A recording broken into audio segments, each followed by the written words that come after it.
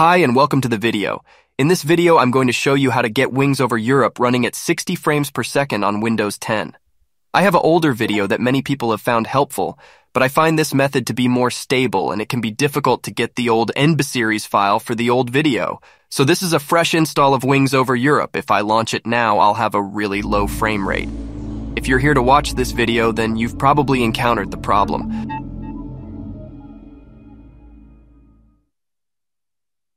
Let's just set the resolution. This setting sets the in-game renderer, so the menu resolution won't change. This is expected. I'm just going to turn the music down a bit.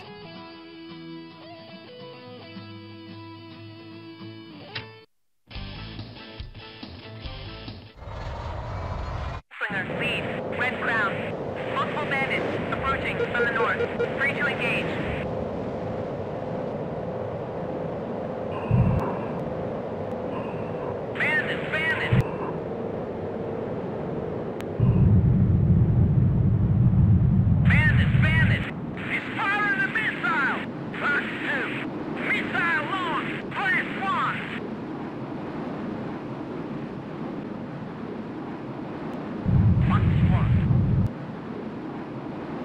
As you can see, this is a really low frame rate and unplayable really.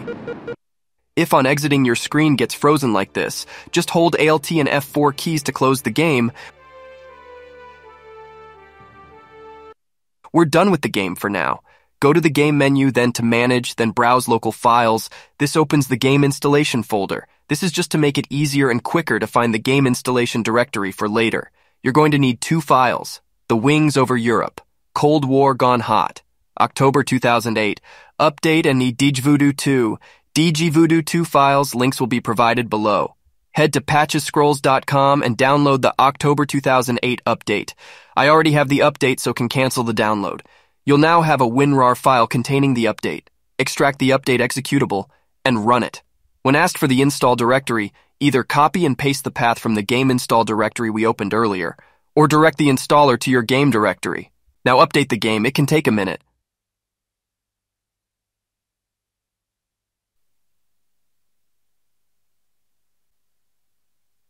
The update alone doesn't fix the low frame rate problem. It does reset the graphics option though. Let's just have a quick look and set those graphics options.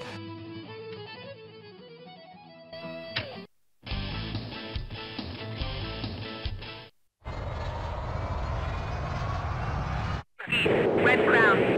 Multiple bandits approaching from the north. Clear to engage. Bandits!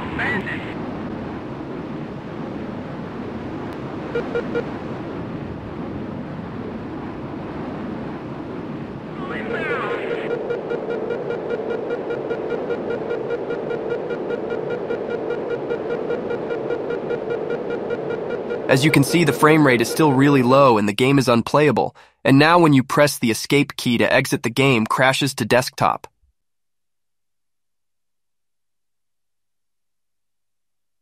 Now head to github.com and download voodoo 2. I already have it downloaded, so can cancel the download. Now open the Voodoo 2 archive and extract the voodoo control panel executable file to the game installation folder and extract the D3D9DLL file from the MS x86e directory of the archive to the game folder. Now run the voodoo control panel and make sure your settings look like this. That should be it.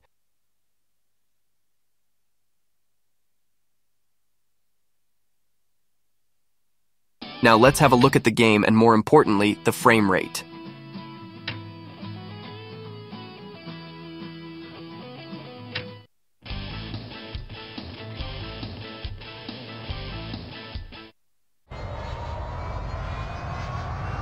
Gunslinger, lead, red crown.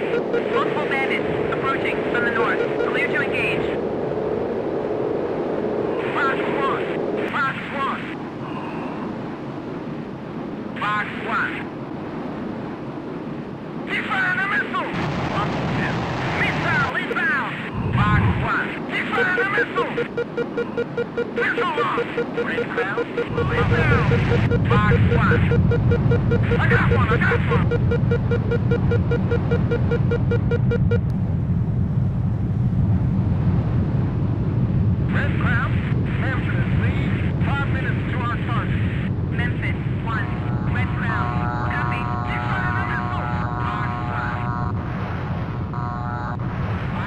As you can see, we're now getting a smooth 60 frames per second, and the game is now playable. You should now be able to enjoy Wings Over Europe on Windows 10.